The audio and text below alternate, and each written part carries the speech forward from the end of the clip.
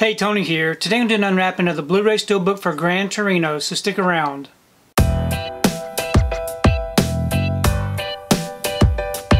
So today I wanted to take time to do an unwrapping of the Gran Torino Blu-ray Steelbook.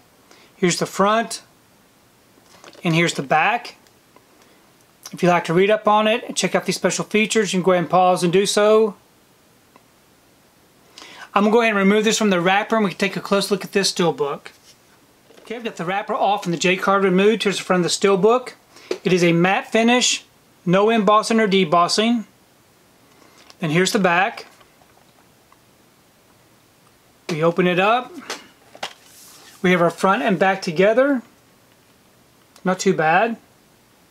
On the inside we have our one disc with some disc art. And no inside artwork from Warner Brothers.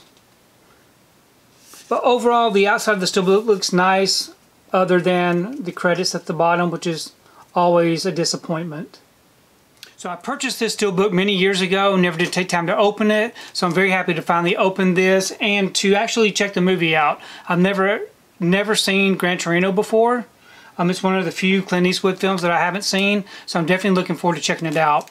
Please, you may comment below. Let me know what you think about this particular Steelbook unwrapping, and also let me know your thoughts on Gran Torino, because I really do enjoy reading your comments. If you like what you saw here today, please give it a thumbs up and share the video. If you haven't subscribed to my channel, I would really appreciate it if you would subscribe.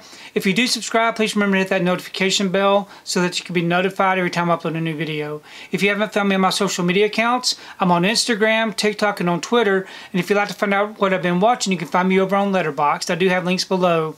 But thanks again for watching, and we will see you next time.